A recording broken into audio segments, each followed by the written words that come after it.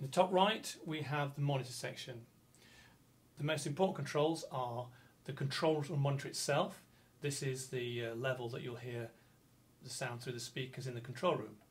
Above that we have the mode of the monitoring, which defaults to stereo, and by pressing the button twice, 3 times in fact, you get 5.1 monitoring if you're doing surround, and then back to stereo again. Underneath the control room level control is an Alt monitor button. This will change between the two different monitoring speakers. In this room that's between the General X and currently the Dynaudios.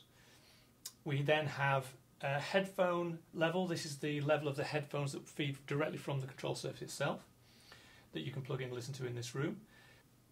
Moving along, we have a level for studio loudspeakers, which get fed through to the speakers in the recording studio. Then we have the Q level. This is the level that gets sent to the headphone amps. Underneath that there's a button marked Main to Q, and this is a very quick way of getting headphone mix. If you press this button, anything that you're listening to on the control room output in the speakers in this room will automatically be duplicated to the headphone amplifiers. So that's quite a quick way of getting a rough and ready headphone mix, but it will be the same as what you're listening to in the studio. The listen mic we're not using currently. The talkback mic is built into the control surface and accessed by the button down near the transport controls, and this is the level at which that microphone feeds into the Q send. So make sure this is not turned right down, otherwise you'll be very quiet when you're trying to speak to the band or the artist in the next room. Below this we've got some buttons. The left hand corner here we've got a mute, a dim and a mono button. So mute obviously kills the outputs of the speakers, dim reduces it.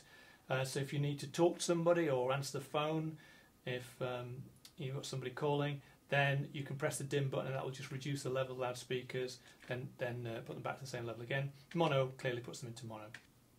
Underneath that, these are the whatever outputs are going to be monitored through the speakers. So main is the main Pro Tools output. An alternative surround input, this is so we can monitor playback from a surround source.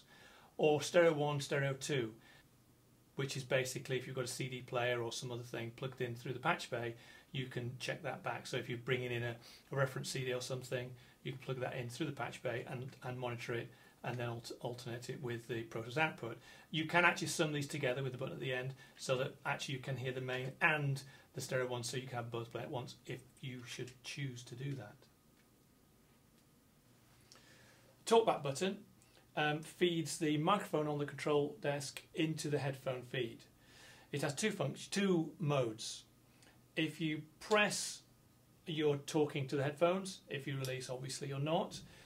So you can just talk and then release, talk and release. If you double click, then it stays lit, flashing. That means it's permanently on now, so that rather than having to hold your finger on the button, you can now have a conversation with the artist next door without having to keep your finger on the button.